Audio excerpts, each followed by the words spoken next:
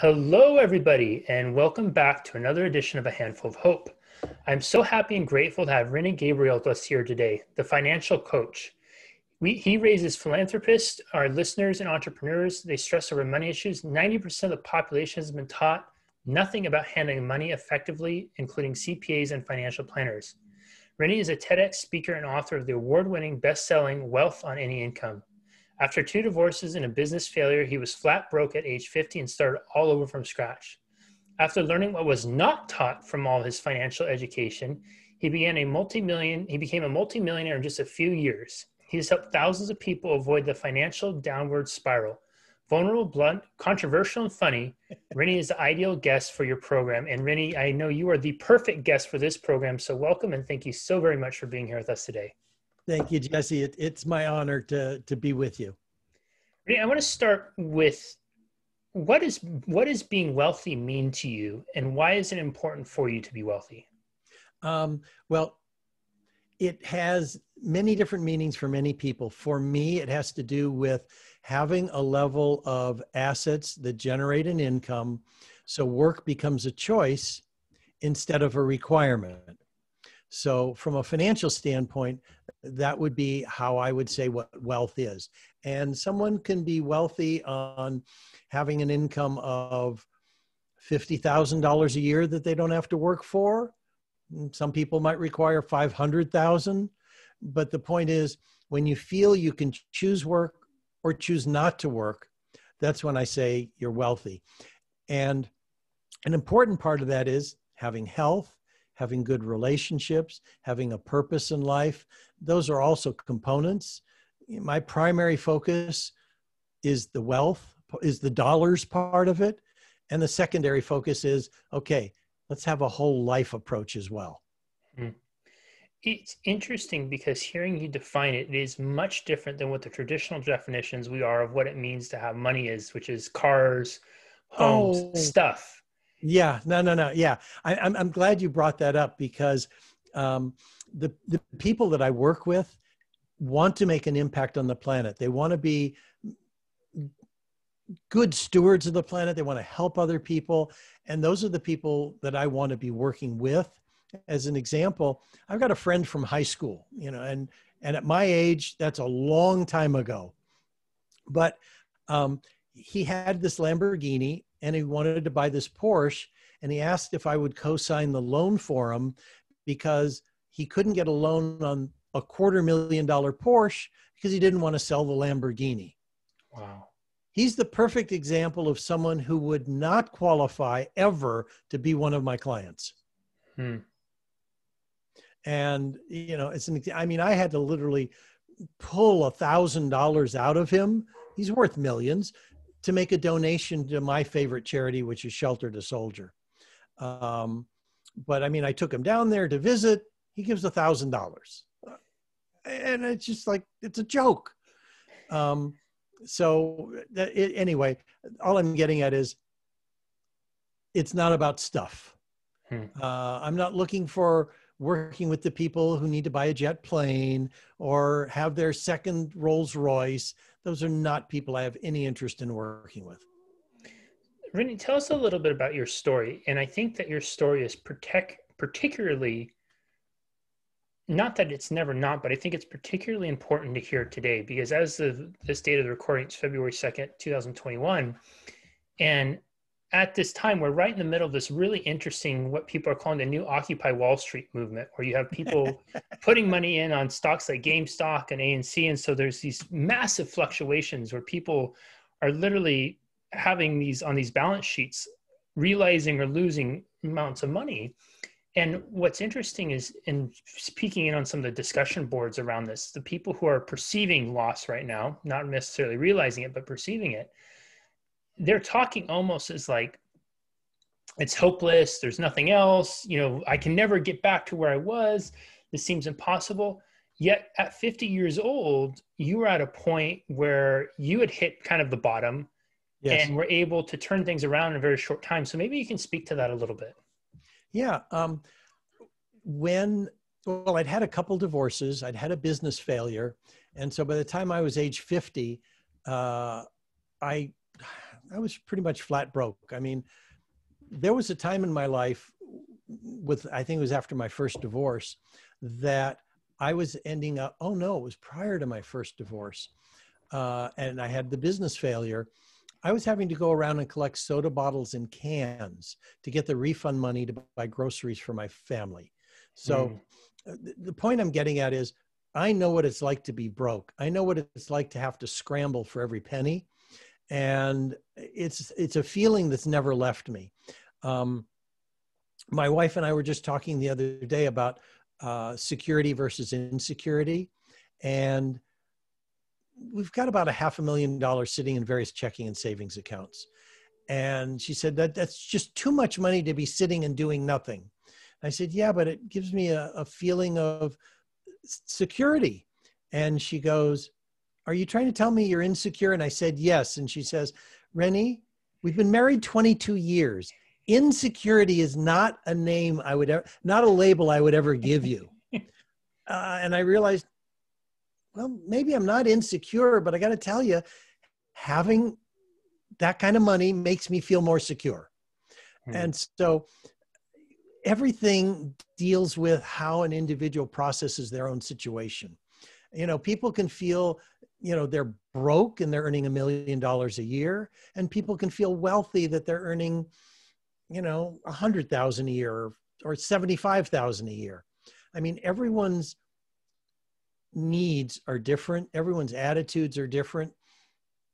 And so when it comes to, like, you know, the people playing the games in the stock market and, you know, using GameStop to take advantage of the hedge funds, or, you know, all getting together on Reddit and saying, let's stick it to the folks on Wall Street.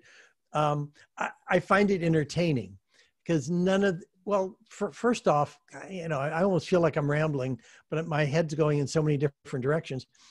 Wealthy people, and I do want to talk about wealthy people because it's a mindset, are not limited to stocks, bonds, and mutual funds. That's probably the most important thing that I could say, because I'm going to have to clear my throat before I talk some more. Hold on a second. When I was starting over at age 50, I used a principle that's 5,000 years old. And probably most of the people listening to you have heard it, and it's called pay yourself first. It doesn't mean they're doing it, but they've heard of it. And so what I'm talking about is at age 50, I decided this is the third time I'm treating myself like I matter and paying myself first. And it took me 3 years to save up $18,000. So I was not making a lot of money. And I did it by buying individual stocks, but they were conservative stocks. They were the stocks listed on the Dow Jones list of 30. And when I had an opportunity with two other people, because I say wealth creation is a team sport, I sold off that $18,000 worth of stock, and I used that as a down payment with my wife and this realtor to buy a little 3-unit property. I took it all and placed it in real estate. And within 5 years, or maybe it was 6 years or something, we sold that property for a $500,000 profit. And we didn't have to pay taxes on it, because in real estate, they have a 1031 exchange rule, which says if you buy something like what you've sold, which is real estate, income producing real estate, you can invest it in something new and you don't have to pay the capital gains taxes. So with that, we went from a 3-unit to a 15-unit property. And during that 6 years, I could see this is working. And I literally went out and borrowed money, because that's another attitude of the wealthy. You can borrow money to create wealth. And we made down payments on more apartment buildings.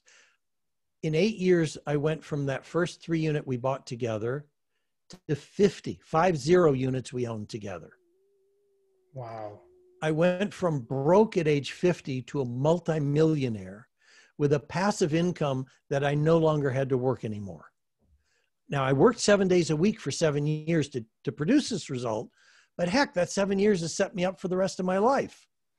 So, and I mean, the story is, I know what it's like to be broke. I know what can be done to turn it around. People don't need to do it by themselves. That's the worst possible way. Any business that you look at that's been successful, you look at Apple, you look at General Electric, you look at Berkshire Hathaway, you look at Hewlett Packard, you look at Walt Disney. I could go on and on and on. There were two people at least at the beginning who were the foundations of the company. With Walt Disney, he was a visionary. His brother, Roy, was what's called an execution master. He paid attention to the money. He followed on Walt's visions.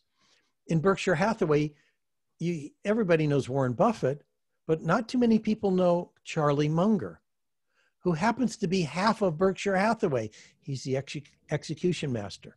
So what I'm getting at is, in my business with the real estate, I had a visionary and I was the execution master. I followed the lead, and anyone who's listening to this needs to recognize you don't create wealth by yourself. You don't create a successful business by yourself. You don't even create health by yourself, because people need an accountability partner. They need a physical trainer or whatever. Those are what really produces the results. So, okay, time to step off the soapbox. No, I love that soapbox. And if you're open to it, I'd love to dive deeper into the psychology mindset piece around what the difference is in how the wealthy think versus the non-wealthy. Oh, absolutely. So go ahead. Oh yeah. So I want to think, here you are, you're 50 years old. You decide to invoke this age-old principle. It's been around 5,000 years, paying yourself first. It takes 3 years and you're able to save $18,000, doing it largely investing in very conservative, solid businesses through the Dow 30. Correct. You have the opportunity to pull that out, put it into a 3-unit property that ends up going up substantially over the next 6 years. So during this period of time, and you're in this kind of wealth accumulation mindset, and even once you start to become where you're at that point where you're wealthy and you know no longer how to work, I'm curious, Rennie, what is your daily mindset in terms of tangible tasks and actions you're taking? Like, were there 5 things or 3 things that you did every day without fail, no matter what, that could become a ritual or routine for someone to begin to mirror and implement into their life? There were a couple things that I did. And I think what you touched on is really the most important. And it has to do with a mindset and having a routine. One of the things that I did was I would jog regularly. If I couldn't go jogging, I would do push-ups. I would exercise my body. Another thing that I would do is I would listen to tapes. I would listen to, I think this was, well, I guess podcasts were around at that time, but because I recognized that it's my mind that's going to produce the results, I needed to feed my mind on a regular basis, whether it was listening to motivational tapes, whether it was talking with people who were where I was, who were where I wanted to be.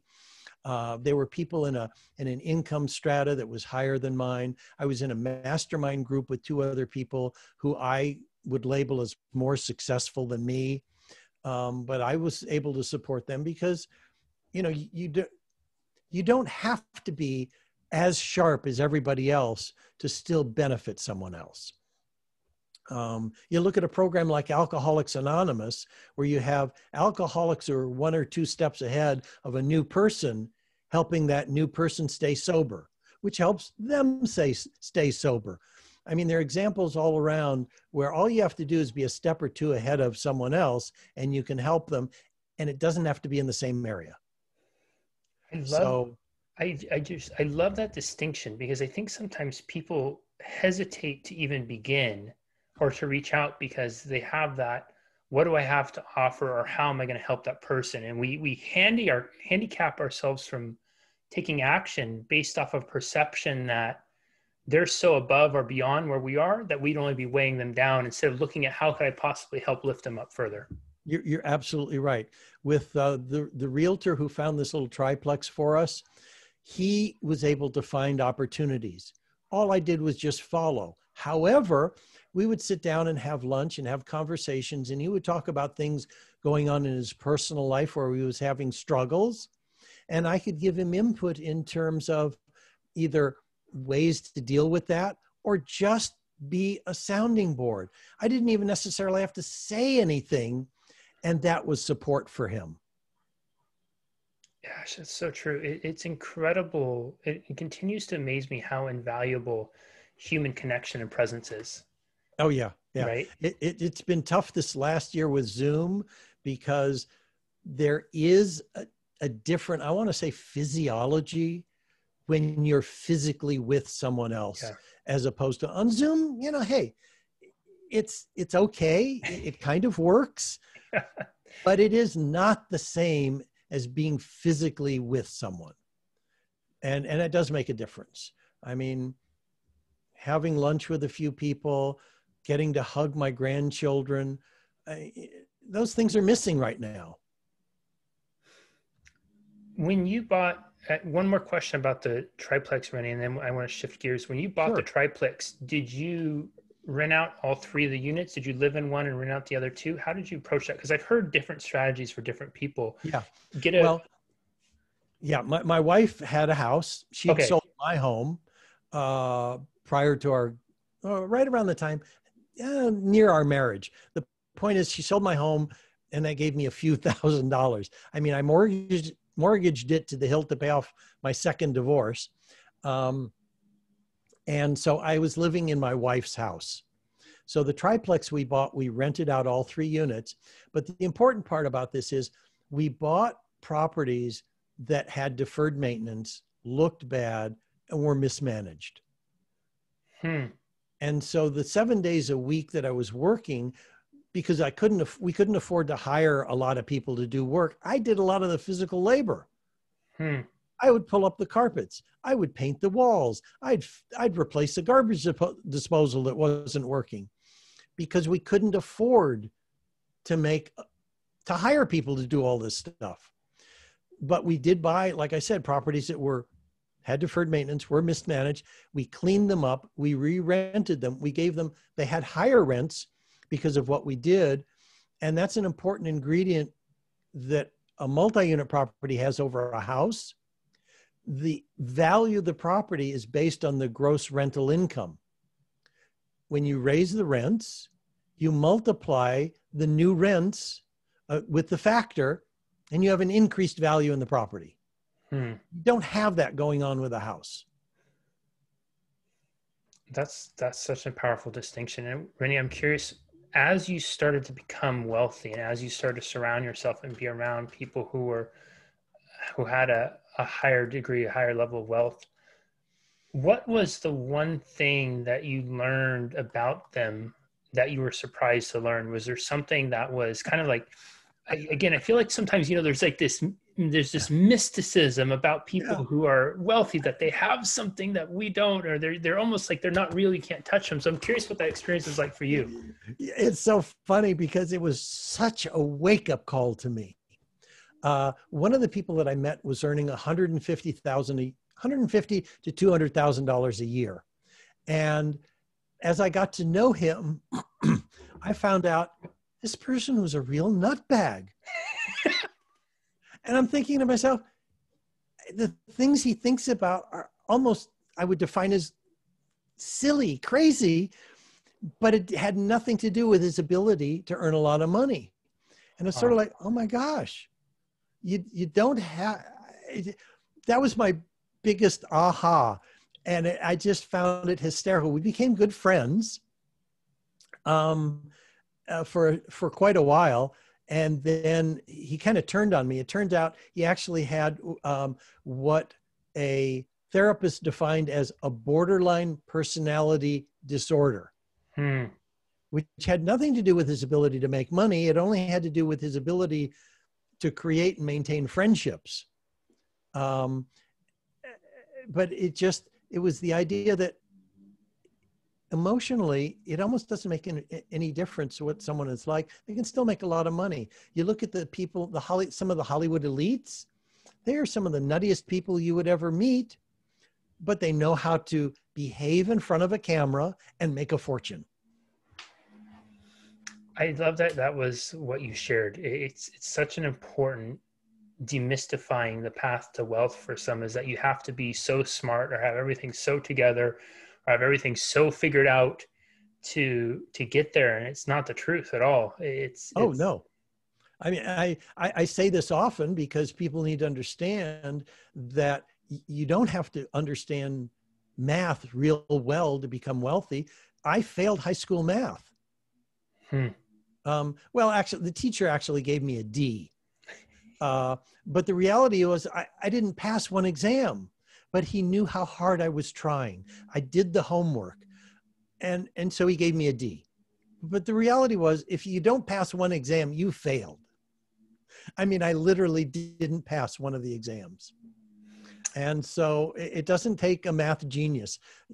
When it came to the money, there were things I could understand. I could understand future values, present values. I could multiply, add, and divide.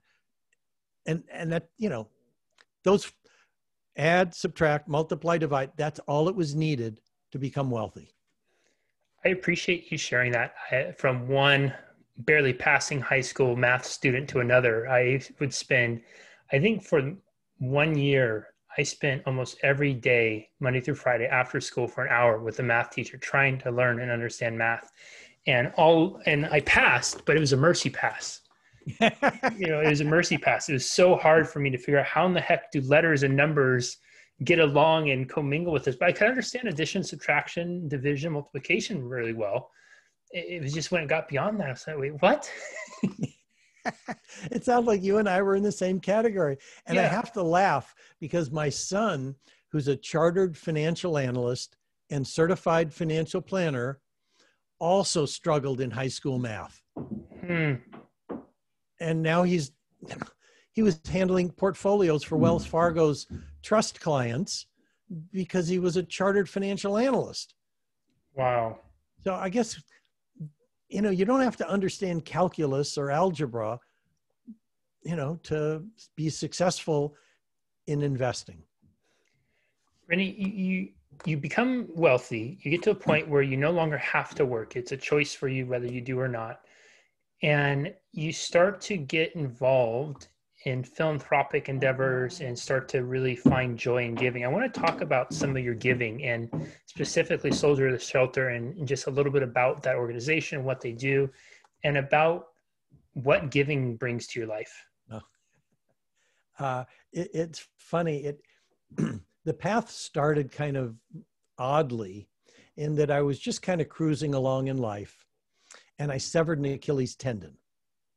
And so after a couple weeks, the income isn't changing. I don't have to work, but I'm starting to go stir crazy. I would go to the buildings and maybe water the lawn or sweep the stairs or something to keep myself busy. But now I could do nothing. I couldn't even change a light bulb. And I ran across a program that taught people how to create joint venture relationships online. And I thought, well, I have this book that I wrote years earlier. Why don't I see about selling that online, creating some joint venture partners or affiliate relationships? And I studied that. And I thought, well, why don't I teach other people how to handle money effectively, do some coaching? Excuse me, I want to clear my throat again. Mm-hmm. And I started doing that for about 6 months and found out I don't really enjoy this. I mean, yeah, it's nice to help other people handle their money more powerfully, but it's too much work. And then my wife she was the chairperson of Berkshire Hathaway's Charitable Foundation. And someone brought to her attention a charity called Shelter to Soldier, where dogs that could have been euthanized are rescued if they have the right personality and size. And they're trained as service animals for the people who go to foreign lands and allow us to do what we do in the United States, our soldiers, who put their life on the line. And when they come home, if they have post-traumatic stress or traumatic brain injuries, they are not supported like the heroes they are that give us the freedoms we have. And they commit suicide at the rate of almost 1 an hour, 22 a day. So this charity provides service dogs for those who have traumatic brain injuries or post-traumatic stress, and they don't end up committing suicide. Not one person who's gotten their service dog has committed suicide. So this, and my wife and I always donate to different charities, but this one is saving 2 lives at a time. Dogs that would have been euthanized, and I think they're the greatest creatures on the earth, and people that would have committed suicide who provide the freedoms that we have. Mm. So I started with a small $1,000 donation. And then I heard one of the soldiers who'd gotten his dog talk about what it was like before and after. He came back with a traumatic brain injury, stuttered so badly he couldn't communicate with his own family.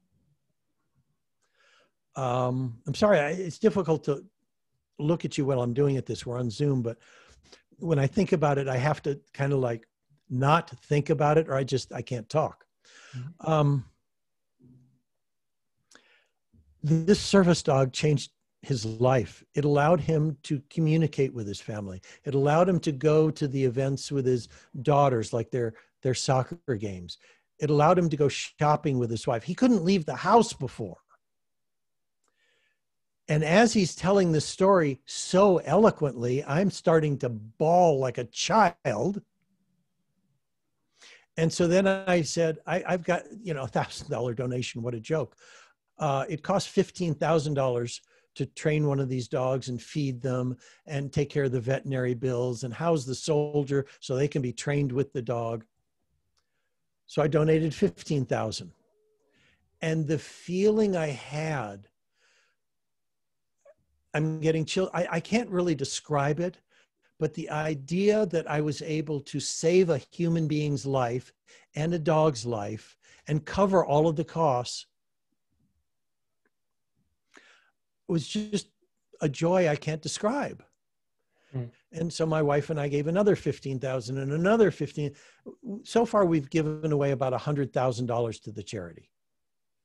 And I decided it's too much work, this online business I started, but you know what? If I give away 100% of the profits, I'll have a reason to keep doing it. 100% of the profits will go to Shelter to Soldier. And so that's the only reason I continue doing it, is to continue to raise money for the charity. And that online business is the Wealth on Any Income, right? Wealth on Any Income. It's teaching other people how to handle money powerfully. It's so we can raise more philanthropists, because that's what it's about. And to do that, people need to create some level of wealth. They need to know that they're making enough money or saving enough money or investing enough money that they can give away more money than they thought.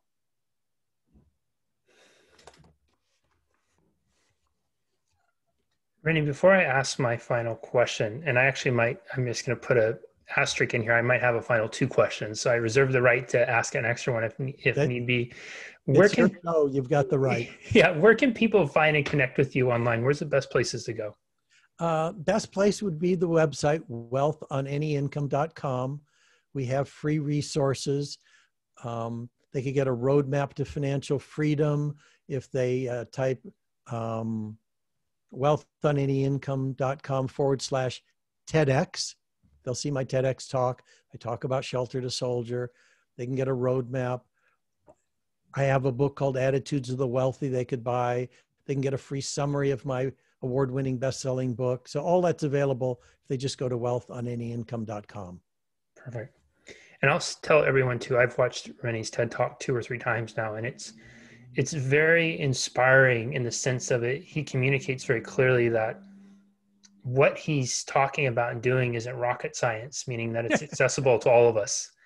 And I've had a couple conversations with Rennie now prior to recording, and I was sharing with him how inspired I am about him, because much of my desire for acquiring wealth is to be able to do things that are and support causes that are as meaningful and do the work like organizations like Shelter to Soldier do. So I encourage you to start with any of the resources Rennie just shared. Check his TED Talk out. It gives you a great overview of some simple things that you can start doing right away. And I think more than anything, it empowers you that no matter where you are in your wealth accumulation journey, you can do it, that it is possible. Rennie, you mentioned while you were talking about Shelter the Soldier and how you came upon it, your wife works or had worked in Berkshire Hathaway in the charitable piece of it. Is that correct? Yeah, she's a realtor. Okay. And Berkshire Hathaway owns a bunch of real estate companies. And as a part of giving back to the community, they have a charitable foundation. And my wife was the chairperson of the local Berkshire Charitable Foundation in her real estate company. There were several offices. The agents could donate 0.5% of their commission to the foundation, and the foundation would support causes of helping, donate to the Children's Blind Foundation and food banks and drug rehabilitation and, Shelter to Soldier and all sorts of stuff. So the culture, they had a culture already that was built around giving. It was built into the company culture. That's correct. That's incredible. And that's an idea for people who are listening as business owners, people who are leaders in companies listening to this. Consider the opportunity of creating a culture of giving. Imagine you heard Rennie describe about the joy he felt, the goosebumps he felt. And if you're listening to the audio and you're not seeing the video, when Rennie was sharing that story, he wasn't even able to make eye contact with me because he was moved so deeply by it. I hear people all the time reach out and ask me, Jesse, how do I get my employees to perform better? How do I get them to rise to that next level? And I might suggest that one place you may look to do that is to create a culture of giving. Give them, by teaching them how to give, you may very well give them an opportunity to tap into one of the most beautiful emotional experiences there is. And that's the emotion of what it means to give and to serve at a deeper level to others. Yeah, you've already said it, Jesse. I'll just phrase it in a different way. But if you had a choice of doing business with two people, you wanted to buy a new car, and car dealership A would sell you a car, and, that's the end of the story. And car dealership B said, for every car we sell, we donate $100 to whatever cause. If it's the same car, which dealership would you rather buy it from? The car that's donating the car, donating, no question. Exactly. Yeah. Right. It's real simple. And, not everybody feels that way, but obviously those that do, that makes a big difference. Rennie, final question, and you've shared so generously with us today. I'm wondering, you've had this incredible journey, this incredible experience of going from broke to wealthy in a span of time. You did the work hard. Now you don't have to work. You get to work because of choice to support these incredible charitable endeavors. We've talked about security and insecurity, and I'm wondering if there is one question that I haven't asked you today that if you were to leave our time together, you would think, shoot, Jesse should have asked me that question. And if there is one question that I haven't asked, what is that question? And if you wouldn't mind answering it, that would be wonderful. I'm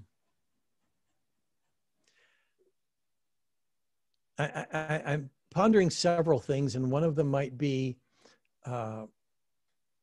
what's the first step people need to take to create wealth?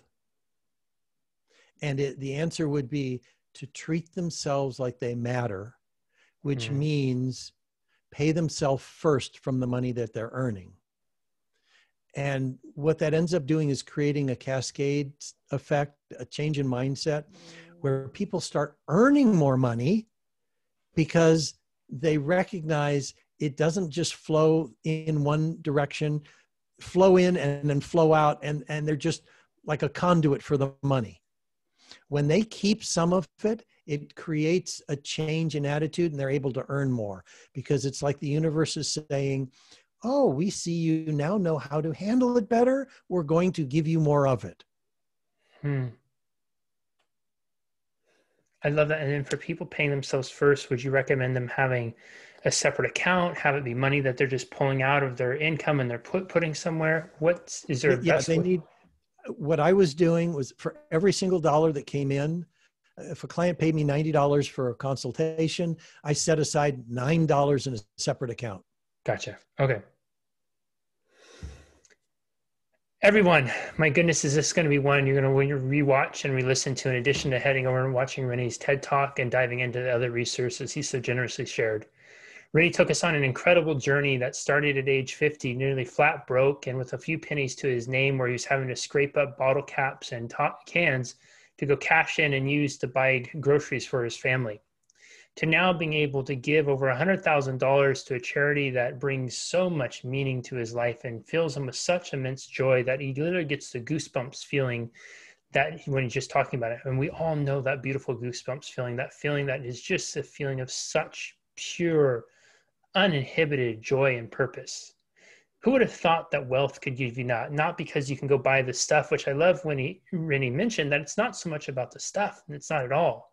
And that to be wealthy doesn't mean you have to be brilliant and have it all figured out. He shared how one of the people he met early on in the journey was making maybe 150, 200,000 a year.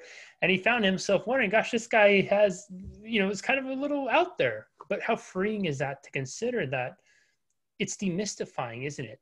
That we don't have to be this or that. And to also remember as we compare or consider what it means to be wealthy, we also don't have to have it all figured out, and recognize too that we have it within ourselves right now, wherever we are, the potential power and ability to serve those and support those who are already wealthy.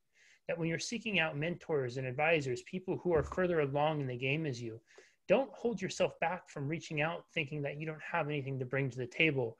Rennie had mentioned just how invaluable it was sometimes to just be there and be the ear for somebody who's going through something. Last but not least, start with paying yourself. Rennie laid out some excellent ideas and examples of what wealthy mindset looks like and behaviors you can do and things and tangible takeaways you can do. But if you do one thing from today, you take one immediate action today, which we hope you do, it's going to be start paying yourself. Start paying yourself and putting that value on yourself. And if you're already doing that, if you're already on the path of wealth or you're already wealthy listening to this, then the invitation might be to you is, how can you give more? And if you're already giving more personally, then it might be, how can you give more professionally? What does that culture of giving look like in your company? And as Rennie was saying, if you're a car dealership and you have the choice of selling a car, and you have two choices, buy the car for the same amount, but one of the dealerships is going to donate a portion of the sale to a charity, who are you going to buy from? And that's a great opportunity to consider, what kind of business do you want to operate? Because ultimately your customers may have a choice of who they do business with. And it's just going to help enhance the customer experience as well as it'll enhance the workplace experience too. Rennie, this has been absolutely incredible. I'm so grateful we finally were able to have this conversation. Thank you so much for sharing so generously. And I look forward to many more incredible conversations to come. Thank you. Thank you, Jesse. It was my honor, and your summary was fabulous. Thank you. We will see you next time, everybody, on another edition of A Handful of Hope. Bye-bye.